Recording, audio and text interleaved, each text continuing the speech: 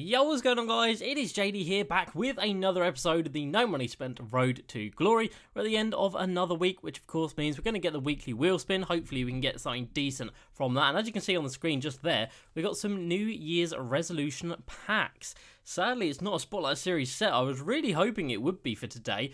2K dropped a trailer last night of a Rajon Rondo card, so obviously everyone just thought he was going to be the Spotlight Series, but for some reason he is not. He's just a normal, I think he's a diamond or a pink diamond in this set. I can't actually remember, but anyway, we'll get onto that in a bit. So, on this wheel, we have got some good stuff and some absolutely horrendous stuff. So 2 diamond contract, or 2 diamond consumables packs, that'd be fantastic. 60 tokens, 20 tokens, that'd be great. The Ruby Drew Holiday would be the worst thing in the world to get, along with that diamond or the normal consumables pack, I think, right there. And then 2,500 MT wouldn't be great either. So let's see what we're going to get. I don't really think you can try and aim it, but it looks like we are going to get... don't do it. Oh, that is just... oh, don't do it. Hey, okay, what is this board? What is that? No idea what just happened right there. But thankfully, it spared us of the disappointment of a Drew Holiday, and we do get a pack out of it at least, so that is better than nothing. So we'll open that in a second. We've got the locker code. What is your favourite mode in My Team right now? My Team Unlimited, triple threat online offline challenges, or just give me tokens. Just give me tokens, right? It's definitely not going to be unlimited, but we only get 2, so I think it's the same as the rest of them. But you can see there people saying that triple threat online and offline is their favourite. My Team Unlimited more than challenges, which is probably just because it is online rather than offline. But yeah, interesting nonetheless. We are going to get new weekly challenges tomorrow. Hopefully we get something that's half decent. The daily ones today, we've got 1 domination, which isn't actually bad. 600 MT just with 3 Bucks players, not bad. And then 2 triple threat ones, which we're probably not going to get to anytime soon. And the limited time event today isn't actually that bad. A 2x MT multiplier when ball drops in triple threat online. That's not actually too bad. And we just need that, but for tokens, and then that is a triple threat online limited time event that I really want, but hopefully we get that in the next couple of weeks, or a couple of days really. So we've got new weekly challenges, of course, which is just good for another 6 tokens. Moment challenges, again, absolutely nothing. There's been nothing for so long, and again, no spotlight challenges, which is a big shame. We do, however, we don't even have new multiplayer challenges yet. What is that? They usually come on Fridays. Maybe they come in a little bit, so not just yet. So we've got 2 packs to open up. We've got the contract pack, of course, from logging in, and then the Prime, who is it, Bernard King pack, I believe. Contract packs are brilliant, by the way. I'm really happy about getting them. Yeah, Bernard King Legacy Showcase Series 1. I've no idea who else is in this set, so if it is an Amethyst or above, which it is, of course, not, we just get a normal Miles Turner, so absolutely nothing exciting going on in that pack. But some of the players that actually dropped today are reasonably exciting. It is a shame that we don't actually have any new content to actually play. What has been going on here? So we've sold a few things by the looks of it. We've been outbid on a couple of cards, and we've won a couple of cards as well. So looks like we won a Devontae Graham and an Aaron Baines. I have no idea what I would have bid on them, but probably like 2,500 MT. So we probably got them for a decent price, and we're still sitting at about 100,000 MT, which isn't bad. So yeah, I was just picking these guys up to add them back into my collection because their prices have cooled down a little bit since, of course, they spiked massively when the super packs came out with all the high rated players going into them. And of course, that Zach LaVine set, Moments of Week 5, was the one that really shot up. So let's go ahead and take a look at this new set. Like I said, I am a little bit disappointed that it's not a Spotlight Series set, because of course then we actually get some challenges to play along with the actual new players. But everyone in this set is an Evo, including the reward right there, which is Bill Russell. So that's pretty cool. You know, you can't really complain that. So let's go through these guys and take a look at who we have got. So we've got Andre Roberson coming in as a Sapphire. I imagine this guy is going to be next to useless. He's got 14 gold badges, including, of course, Clamps, Defensive Leader, Intimidator, what you'd expect. But then offensively, he is going to give you absolutely nothing. 54 mid, 50 on the 3-pointer, a little bit of ball control. Decent, not even exceptional defense, but decent defense, decent speed, and decent rebounding. If you want someone that is just going to be there for the defensive end, obviously Roberson is going to be good, but if you want someone who's going to give you literally anything on the offensive end, then he's definitely not going to be for you. So he is going to be discard value, I'd imagine. And then Michael Carter-Williams, again, I imagine he is going to be pretty damn cheap. But let's take a look at him. 21 gold badges, including quick draw. Do we have anything else nice down here? Not really. He's got a lot of badges, only bronze quick first step. He's got the, well, look at that, no mid-range, no three-pointer, got decent ball handling, decent defense, and decent speed. But again, he is going to be a card that sells for absolutely nothing. So this is going to be good in terms of increasing our card collector level. We should be able to get the majority of these guys for reasonably cheap. But yeah, in terms of actually adding players to our squad, sadly, they aren't great. But Markel Fultz, let's have a look at this guy, because he does have the Sapphire Moments of the Week card, which is pretty good. So let's take a look at this Ruby card. 17 gold badges, including Dimer, Contact Finisher. We have got Quick Draw on him as well. He's got a 92 driving up, 84 mid, 79-3 with a 90 driving dunk. He's got defense, he's got the ball handling, and he's got 91 speed. There we go. That is what I love to see. So as a Ruby card, he is fantastic. And of course, he is an Evo as well, so he will go up to the Amethyst level. That is a good card, and hopefully he won't be too expensive. I imagine people have already Evo'd these cards up, because the weird thing about these Evo cards is they literally only take, there you go, look, there's so many up at the Amethyst level already. They only need like 1 or 2 games, well no, literally like 1 game to get up to their Evo requirements, which is just ridiculous. So when he becomes an Amethyst, we get a range extend on him, okay, and he gets a 91 mid and a 91 3. And that is it. So he gets a couple more badges, obviously, and then his mid-range and three-pointer get boosted up quite significantly. But that is a really, really solid card. Very impressive for Markel Fultz right there. Even kind of comparable in terms of actual stats to that Baron Davis. Obviously, in terms of badges, Baron Davis is far and away better. But Markel Fultz as a budget card, he is going to be really, really nice, especially at that Ruby level, but definitely at the Amethyst one as well. So very nice card right there. We move on to DeAndre Jordan coming in, the first one with some Hall of Fame badges. He's got 2 pick and roller and pogo stick. As you'd expect with DeAndre, we're going to be seeing a lot of... They gave him quick draw? Like, what? He's got a 42 mid, so you're not going to be shooting with him anyway. 57 on the driving layup, so you are literally just getting rebounds, you're dunking it, and you're doing well on the defensive end. Speed is not there either, so not a crazy card. We can actually probably just take a look at all of these guys at their final form, so when they are actually evoed up, as long as the auction house isn't glitched. So Andre Roberson as a Ruby, hopefully is going to be there. 2K, hello, servers, eventually, there we go. So Andre Roberson, when he is evoed, comes in at 89 rated, and would you look at that? Okay, so now we are talking. That is one hell of an evo right there. Oh my god, 84 driving layup, 90 mid, 88 3 ball, and then he already has the driving dunk, he's already got the defense, he's already got the rebounding, and he's already got the speed. Jesus, that is going to be a really, really nice card. 6'7" at the shooting guard position, Andre Roberson. That is very, very impressive. And then who else was the Sapphire? It was Michael Carter-Williams, and he is going to come in again at the Ruby level. And let's see how ridiculous they've made this card. So again, 85 mid, 88 3 ball. That's the only thing they've changed. Oh, what's going on there? That's the only thing they've changed. It's got 23 gold badges now. None of them look too different, or none of them jump out to me anyway. But still, pretty impressive. We already looked at Markel Fultz, didn't we? Did we? Yeah, we did. And then DeAndre Jordan, let's take a look at him at the Amethyst level. And he comes in. There's only one of them up. Okay, so his might be a little bit harder. He gets Hall of Fame Rebound Chaser and Rim Protector, not bad. They give him a 95 mid-range and a 69 three-pointer. What a 2K smoking. What is that? With a shoe and a coach, you can get that up to like the high 70s on DeAndre Jordan. That's ridiculous. A 95 mid-range. He goes up to, wow, okay, so they juice him with the boost here. 97 block, 95 interior D, and then 95 for the rebounding, 95 strength as well. Wow, okay, so this set, the Evo boosts are absolutely ridiculous. So far we've seen Andre Roberson, who goes from like 53 pointers to like a 90. Michael Carter-Williams, same situation basically. Markel Fultz as well is an absolute sniper. And DeAndre Jordan is apparently one of the best mid-range shooters in the game. Well, I don't understand 2K this year. It is something else. Next up, we've got Sean Livingston. We might as well take a look at them in the auction house, because we can take a look at the Evo straight away. So as a Ruby card, if it ever loads up, he comes in with the throw. What a throwback that is. 6'7", 29 gold badges, floor general, dimer, clamps. Okay, looking really nice so far. What else we got down here? Stop and go, hot zone hunter, and quick draw. And he comes in with a 94 mid-range, 86 driving layup. We've got a 70 driving dunk. Thought that might be a little bit higher, but 84 ball handling. He's got decent defense and decent speed. And then, have they given him a 3-ball? It really wouldn't surprise me if they have. Let's take a look, and it has gone up, an 89 3-pointer. What are you doing, 2K? What is this?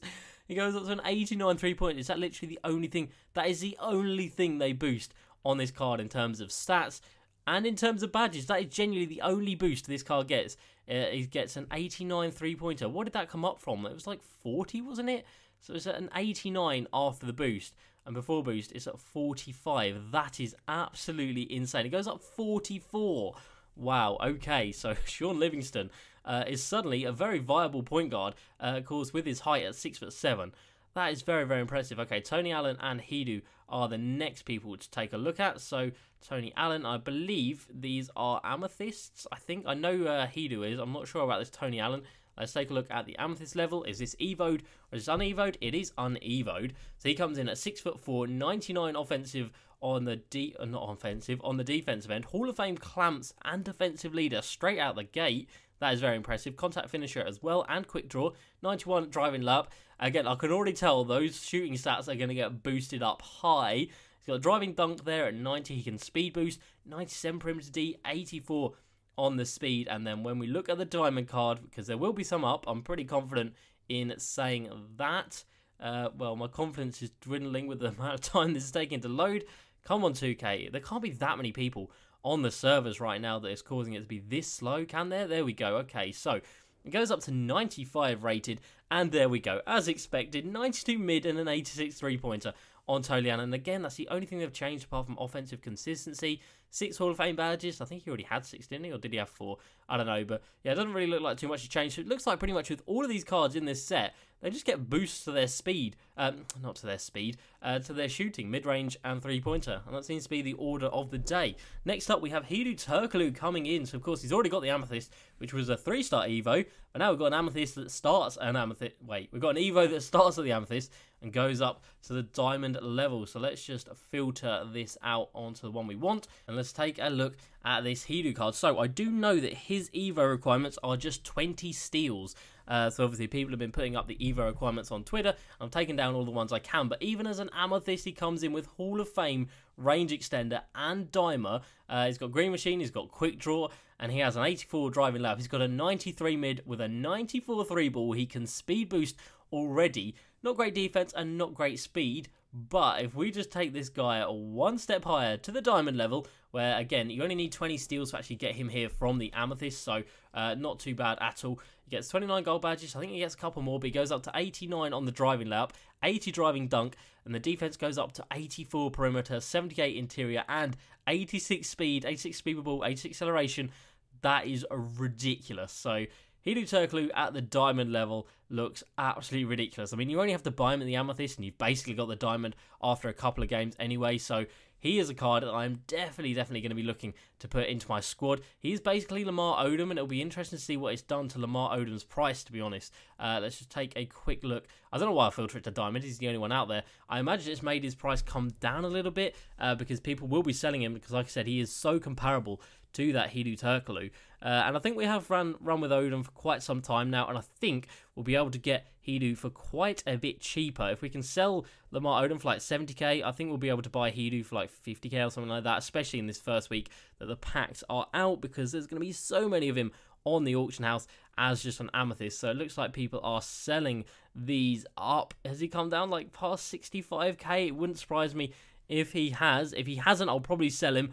But there we go. Yeah, everyone else is just panic selling their Lamar Odoms. God damn, he's down to like 55k. That is insane. Okay, so we're going to keep hold of him for the time being. He is a fantastic card. I'm in no rush to actually get rid of him. So that is everyone down here that we've taken a look at. And then we come on to the top 4 here, and then DeAndre Ayton. So I know about the top 4 stats, but I do not know about this DeAndre Ayton. So he comes in again at the amethyst level and does have 1 Evo, and it goes up to the diamond. I don't know his Evo requirements, but I imagine it'll be really nice and easy. 7 Hall of Fame badges, including back down Punisher. That's pretty good. Intimidator, defensive leader, quick draw, the defensive badges that you would expect. And he comes in at the amethyst level. The 79 driving layup. We've got 76 mid. I imagine they're going to get boosted. 95 block, 78 in 2 EG. What is that? That's horrendous. He's got good rebounding, but other than that, that DeAndre Ayton card is awful. But then when we take him up to the diamond level, let's just take a look at what happens. There we go. Jesus Christ. 94 mid, 88 on the 3-pointer. His defense doesn't get touched though, so this card is a bit of a liability, not going to lie.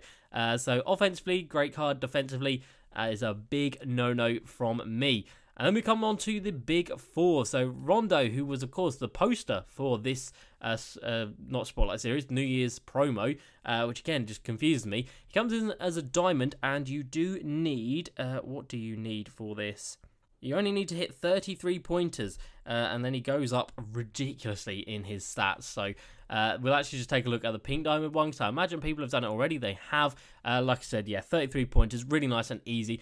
And at this pink diamond level, he has 14 Hall of Fame badges, including Quick First Step, Intimidator, Clamps, Defensive Leader, and Dimer. Like, that is literally every Hall of Fame badge you could want on a point guard. That is absolutely ridiculous. We come down here. I think he does have range extender as well. He's got quick draw. 6'1" is the only thing that's a little bit of a problem. But look at that, 92 mid and a 90 3-pointer on Rondo with 92 perimeter D and 97 speed. I mean, these cards are absolutely insane. Next up, we have DeMar DeRozan, and he comes in again. This card looks disgusting. So at the pink diamond level, the Evo for him is again just to hit 33 pointers. He does only come with a 65-3 as standard, I think, or it might be like a 70 or something, but it won't be too hard to get him done. 11 Hall of Fame badges as standard, 28 gold badges, including clamps, and range extender at standard. And then at this, oh no, wait, this is the pink diamond one. This is the Evo'd one. And he comes in at the Evo level with a 93 3-pointer, 97 driving dunk, 90 perimeter D, and 93 speed. Again, that card is absolutely ridiculous. Like, these cards are just so juiced. It is hard to believe. And then we have Gilbert Arenas coming in at the pink diamond level, who is a pink diamond Evo that goes up to another pink diamond level. Wait, what? He does he not? Oh, 2K not put him in. Okay, they haven't put him in the searches. That's really annoying. Can we just search for him by point guard? And then we go over to New Year's resolutions. This should work, hopefully. Don't let me down, 2K. Well, I'll say that. It's not going to be out of this world if they do. If you actually look at the packs, they've got a Chris Paul on the picture, which, of course, he's not actually in the set. So he's not in the packs, but hey, why not put him in the cover of the packs? Because that makes sense. I don't know what's happening with the auction house right now. It's just not working. Can 2K really not even have servers that withstand a small amount of people coming into this game? Because I refuse to believe that a pink diamond Bill Russell is enough to actually get people on the game. So, goddamn, look at that. 500k already on Gilbert Arenas. Now, the problem is we'd have to scroll for so long, which I'm not going to do, to find his Evos, because, of course, they only go up to a 98 pink diamond. He doesn't go up to a Galaxy Opal, but he comes in with 17 Hall of Fame badges, including Quick First Step and Dimer and Contact Finisher, so really, really nice. In terms of his stats, 95 driving layup, 96 mid, 95 3, 95 driving dunk, 95 ball handling. Not much defense, but with his Evo, he does get defense, and not only does he get defense, he actually gets Hall of Fame clamps and gold intimidator and gold defensive leader. So he gets some ridiculous badges when he actually gets Evo'd up. And then the final player in the set, I believe we just took a look at everyone. Oh, we didn't actually look at Bob Pettit. I don't actually know about his Evo requirements. I did get turned off by this card because I saw his speed. 66 speed. I don't know about that one, Chief. He's got great rebounding, decent interior defense, or really good interior defense, and obviously great shooting. But yeah, that speed really did turn me off this card. But again, I imagine he Evos up to a 98 pink diamond. He doesn't go to a Galaxy Opal, but I imagine his speed will be taken care of. And if you lock all of those in, you get a pink diamond Bill Russell, who actually I don't know if he Evos up to a Galaxy Opal. Let me just have a quick check. But what you need to do with him is hit 33 pointers, which...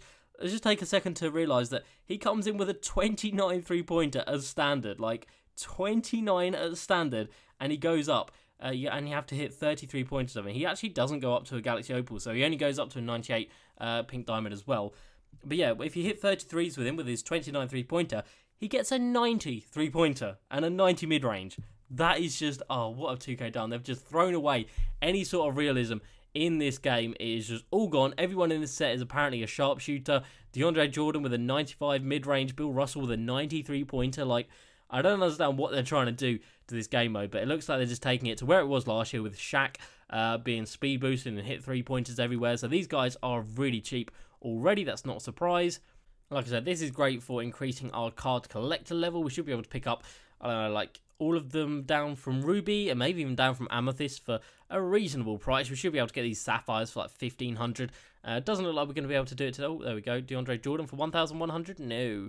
1,300. Yes, there we go. Cool. And then Andre Roberson, pick him up for 1,400. There we go. So there's a couple of them added already, and that gives us a chance to take a look at these guys' Evo requirements, because obviously we know about the diamonds and the higher, but we don't know about these guys. We come down here to DeAndre Jordan, and you need to make 20 free throws. He has a 59 free throw rating. Like, what are 2K doing? No wonder there was only one of them evoed up. That is horrible. Definitely not going to be doing that. And we come down here to Andre Roberson.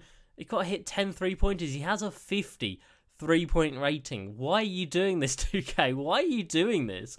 Why are you encouraging people to shoot with people who should not be able to shoot? I don't understand that at all. That don't really make any sense. But anyway, we could do that in one game of Rookie Domination, maybe. Or I might just buy him at the Ruby level, because to be honest, I don't know actually. Let's take a look at his price at the Ruby level, because yeah, someone like him with a 53-pointer, if you go into Rookie Domination, obviously you're going to be able to hit those shots, and you would be able to get that done in one game. But what does he sell for at the Ruby level? Because this might be a situation similar to the Hedo Turkoglu. If you guys remember way back, well, I say way back, maybe like a month or so, when he needed to score 150 points in one game with Hedo Turkoglu. Obviously, that was pretty easy and doable, but it meant you can make like 20k per game because he was selling for that much. So it doesn't look like this Roberson's going to have too much for a profit margin, so don't think this is going to be worth it. I don't know, he is selling for like over 5k just for hitting, what was it, 23 pointers? I can't even remember right now, but yeah, I don't know, probably won't do that. But again, it just doesn't make any sense. Why make us do things with players that shouldn't be able to do things? Yeah, 10 3-pointers. That is really easy, to be fair. That is, we could take him, and I guess if these other cards actually have their same requirements, like Marco Williams, Markel Fultz, if their requirements are also to hit 10 threes, you could take all three of them into one game and get all three of them done. But out of this lot, who would I actually want to have in my squad? Well, the Gilbert Arenas would be ridiculous, but he's going to sell for so much that at this point in the game, it's pretty much a given. I'm never going to get my hands on him. Rondo, well, DeRozan would be insane. At the pink diamond level, he is ridiculous, so I'd definitely like to pick him up, but again, I think he might be a little bit too pricey. Rondo probably won't be too pricey, even at the pink diamond level, but 6'1" is a little bit of a concern for me. DeAndre Ayton, not too fussed about him because of his lack of defense. Hedo Turkoglu at the diamond level, definitely want to pick that guy up. And the same with Tony Allen, to be fair. He is a little bit undersized at 6'4". You can definitely get away with playing him at the shooting guard position, though. And then let's take a look at the Hedo's price at the amethyst level and see what he is already down to. Because we can just compare him to our Lamar Odom, and he comes in already, hopefully, around this price. Okay, that is the New Year. That is not the New Year's one. I did wonder why I just saw 18k right there, but he's definitely going to be a little bit more than that. Hopefully, his price will continue to come down over the next couple of days. And there we go, already at 45k. God damn, that was a hell of a good guess. Can we compare him to our Lamar Odom? We can. Okay, so let's put him at the diamond level, and let's compare. There's not going to be any for 45k, that's for sure. Okay, so Diamond Hedo's already under 100k, not a surprise. And then we compare him to our Lamar Odom. So, Lamar Odom's got a little bit of better driving layout, but Hedo definitely has the shooting on him. +5 on the mid-range, +5 on the three-pointer. Lamar Odom's got the dunking, +10 on that. Very similar in the passing stats. On defense, very similar, but Lamar Odom does have him on the interior D. He's got the better rebounding as well, but Hedo does have the speed as well. So both of these cards coming in with some, well, look at that, 60 defensive consistency. That's not great. So yeah, very similar cards. Each of them have a few things that they're better than the other. So I think for the time being, we'll probably just hold on to our Lamar Odom, but I can see this Hedo coming down in price very quickly. If he's already down 85k and has only been out like an hour or so, they are going to continue to tumble in price. So it's exciting. There are some good cards. It's just a shame we didn't actually get any new content. And would I recommend locking in for that Bill Russell? Hell no. Even though he gets a 90 mid and the 93 pointer, you're going to be spending so much on the Gilbert Arenas, on the Bob Pettit, DeMar DeRozan and Rondo. They are going to be expensive. And if they're not, then we'll definitely be picking one of them up over the weekend. So that's going to be it for today's video, guys. Let me know down below who you're most excited for out of this set. It's kind of a weird one because they are all Evos, but they might as well not be, because you can do everything in one game. And if you can't do it in one game, it's going to be something like 20 free throws with DeAndre Jordan, which is just frustrating. So, I don't know, it's very weird. The Evo requirements were way too much before today, and now they're just literally pointless. So, it seems like 2K have just gone from one extreme to the other.